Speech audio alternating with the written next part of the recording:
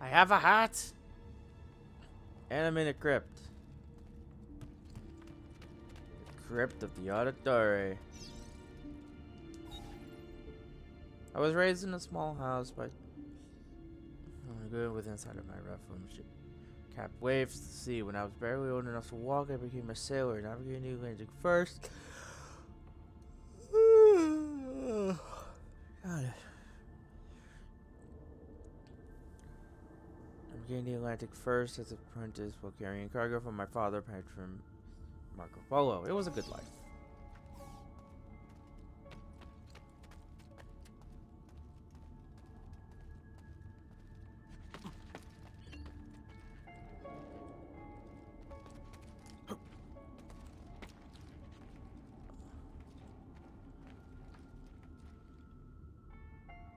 Okay, I see what I gotta do. Aha! I am smart. Oh my god, there's dead people here. I mean, this is a crypt.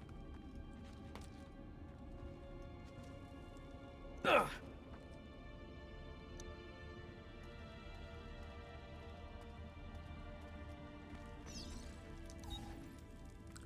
One day while I was shore in the harbor looking for work, I fell in love. She was barely 20, but when I looked into her eyes, the whole world... Ugh. The whole world was reflected back, clearer and brighter than the sun. After that, I still went to sea, but my heart remained on land with a girl who had become my wife and our young son. Married your son?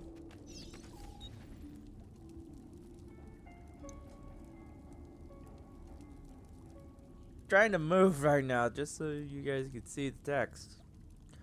One afternoon that summer, Mr. Polo called me to his study. My father was already there, beside an older man dressed in a strange hooded cape, watching us.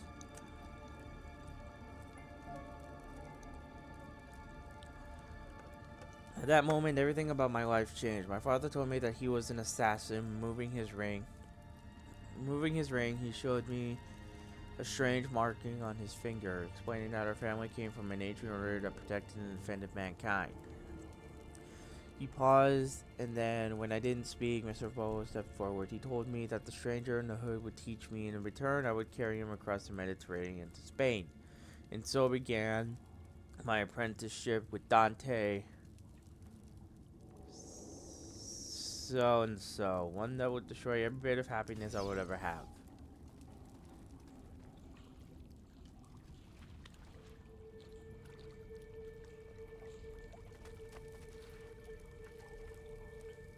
The timer.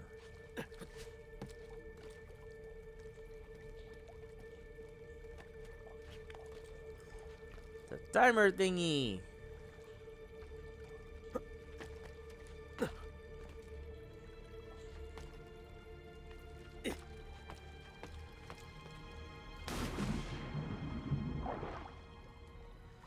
Good thing I could actually swim in this. Otherwise, this wouldn't have worked.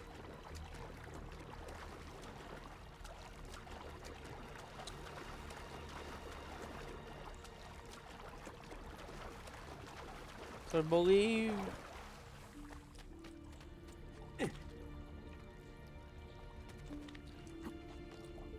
now that we have this...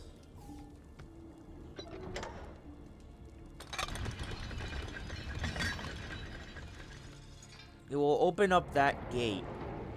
Which is why we have that free running segment from earlier.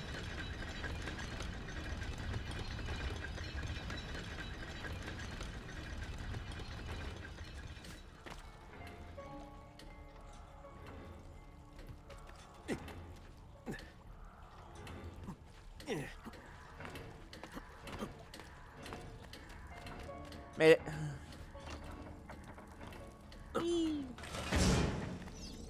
Alright, what about you? In preparation for avoiding Mr. Such and Such, met with me repeatedly. At first, our meetings were about purchasing supplies, but soon became about higher things, about life, love, honor, and justice. He taught me that society was set up in such a way to control its members, to stop us from thinking, from seeing. Soon I could look past all the laws and illusions. I understood that mankind was being used by his rulers, that we, the people, deserved freedom. It was then that Dante began to show me pages from a book that Mr. Polo had brought back from the palace of the great Genghis Khan. The manuscript, the codex, was about our order, the assassins.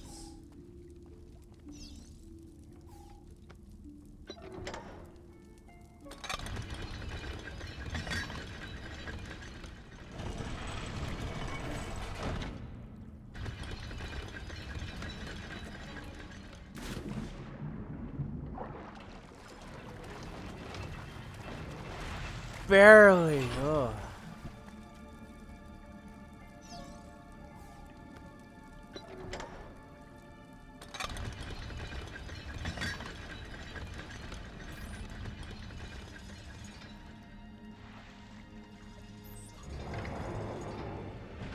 Now I have to make it all the way over there somehow?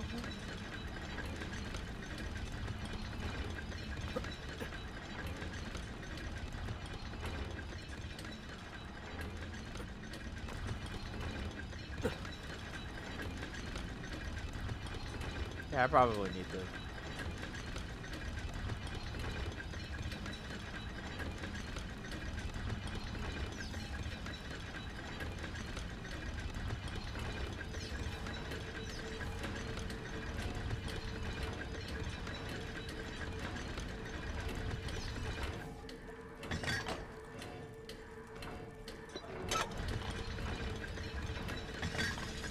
Now that I know exactly where I have to go.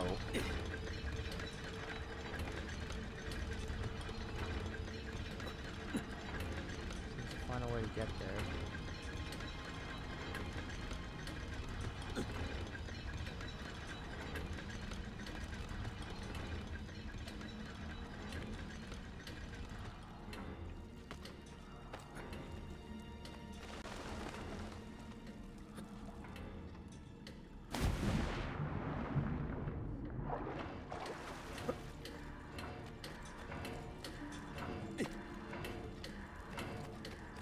Ooh, made it.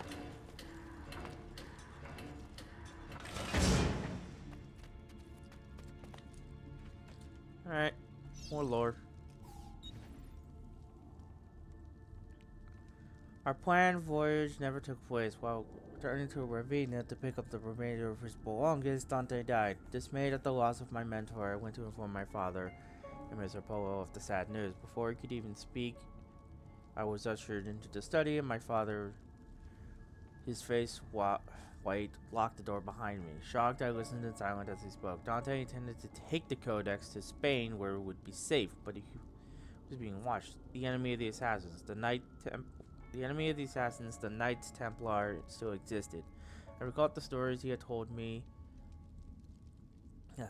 of the Templars, and it all became clear. Dante had been murdered. The Templars knew about the codex pages, and they knew about us. Shaking, my father told me to take the codex and leave for Spain at once, with my wife and child. Oh, wait, there's more. As Mr. Polo ushered me out the door, he handed me a small piece of paper with a number on it. With this number, I could draw on his credit more ducats than I had ever seen in my life at any bank in Italy.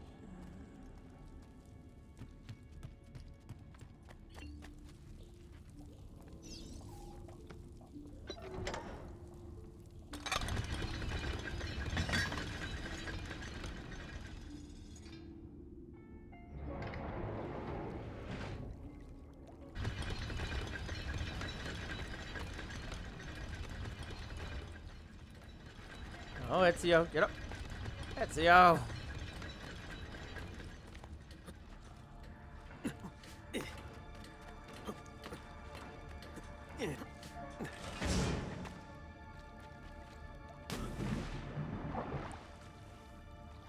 That missed. I'm not sure. I don't really like being timed for like random things.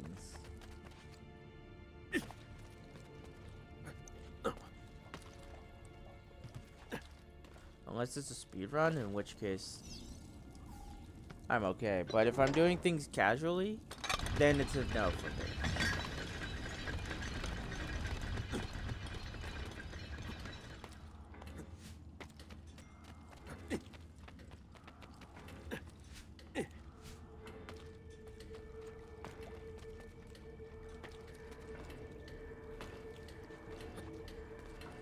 No!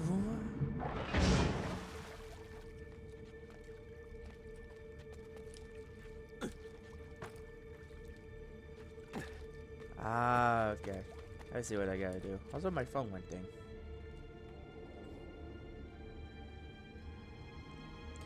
There we go.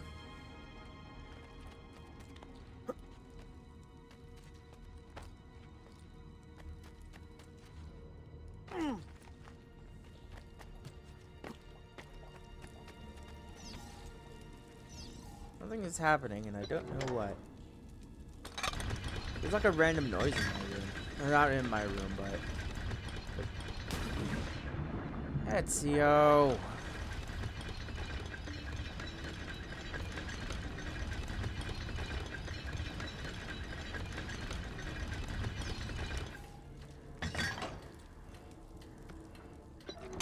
That's gonna be the thing of this game.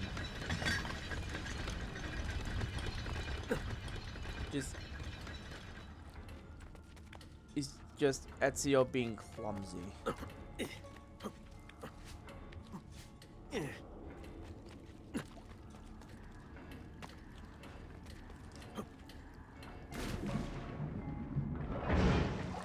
Ezio!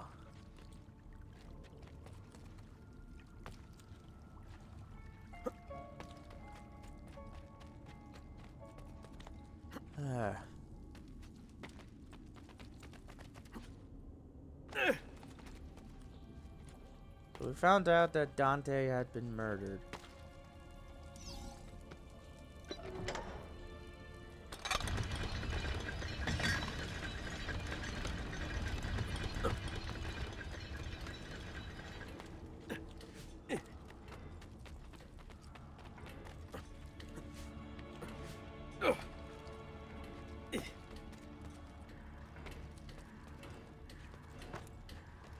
There we go. We set sail that night, the ship filled with cargo to sell in the markets of Barcelona. At first, all was well. Then, to avoid a coming storm, we laid anchor in the Otranto harbor. Cloaked in darkness, the pirates came. I didn't see them until we were already boarding the ship. I hid with my family in the hold, pulling out the codex, and I ran the worn leather cover through my hands. Then I broke the spine. The pages slid silently across the floor. I scattered them into the chests, boxes, and containers I was carrying to the market. The band who found us were drunk. I could smell it on their breath. When they asked for the codex, I knew who had sent them. Holding back my rage, I said that I had thrown it overboard. They started to laugh. Two men held me down, still grinning, while the rest cut off my wife's clothes. She begged for mercy until her voice gave out. Once they were done, they threw her into the sea. They took my cargo and sunk my ship and left me adrift, clinging to a piece of railing. I made it to the beach with my son. My wife's body washed up on the shore the next morning with the tide.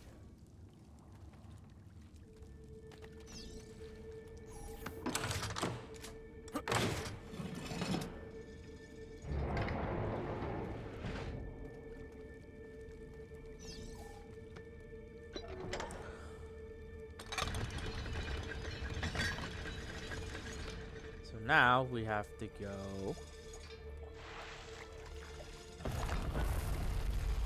over there.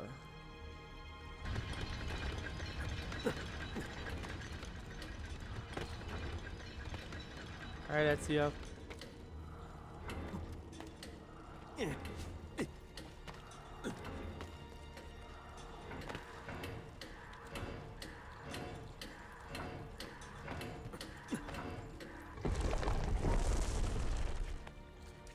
And just drop.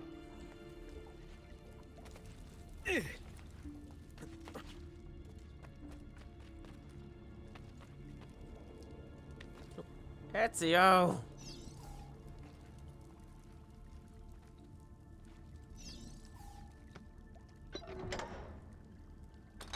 Yeah. This hat is just, the hat I'm wearing is just giving me bad luck for whatever reason. Oh, Ezio!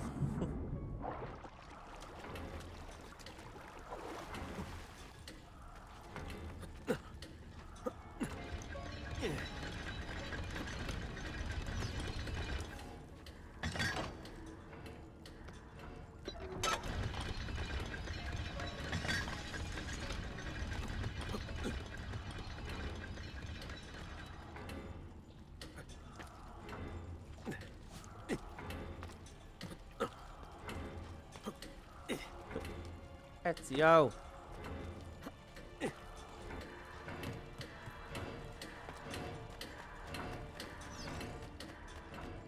Ugh.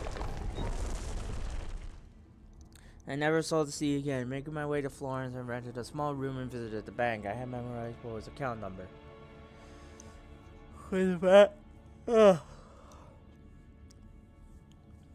with the vast sum I now had at my disposal, I went to Venice in disguise to find my father.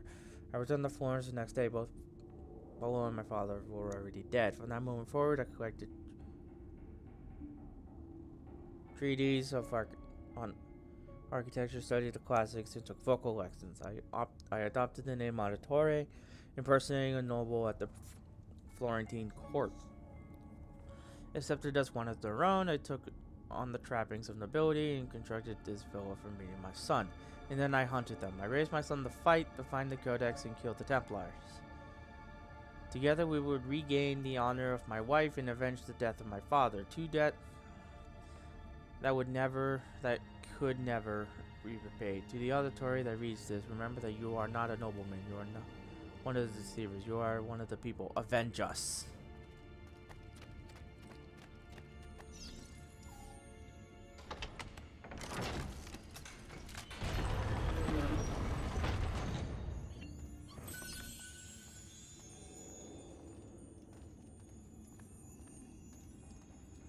Wow.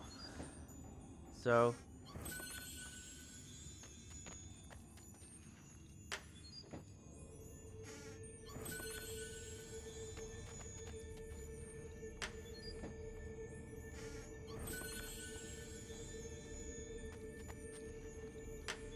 I guess there's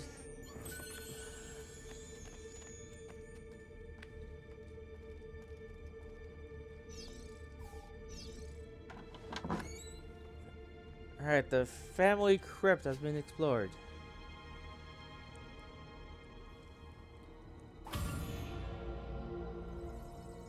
Paying respects.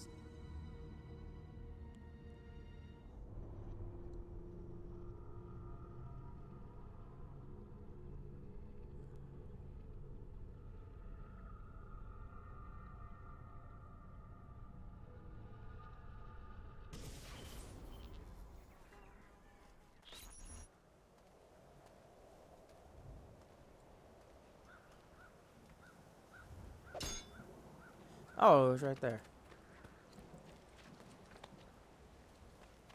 Okay.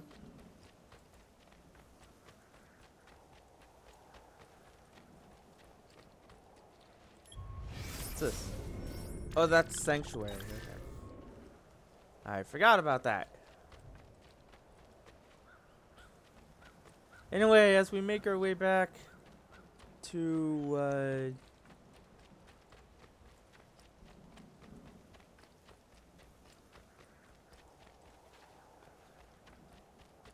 as we make our way back inside of the villa, I guess we'll end things off there.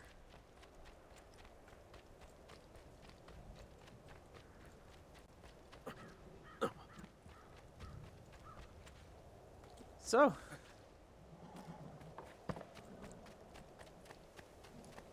next time on Assassin's Creed 2, we'll be doing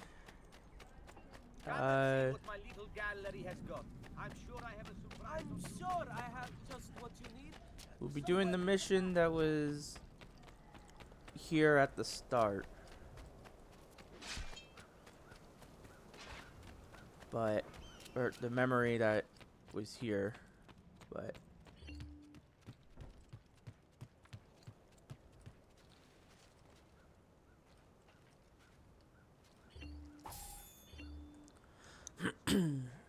There we go.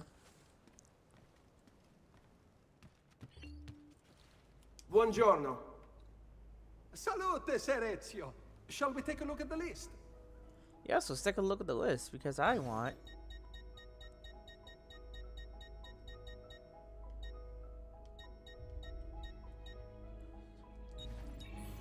Because I want to put that in. I have 5,000 left over.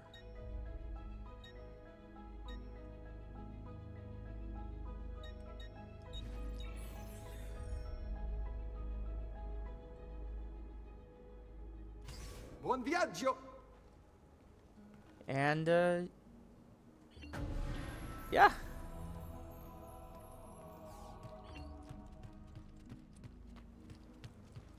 Ezio! Come in, come in. To what do we owe the honor? I'll tell you what we owe the honor to. But it's got to be next time. See you guys then.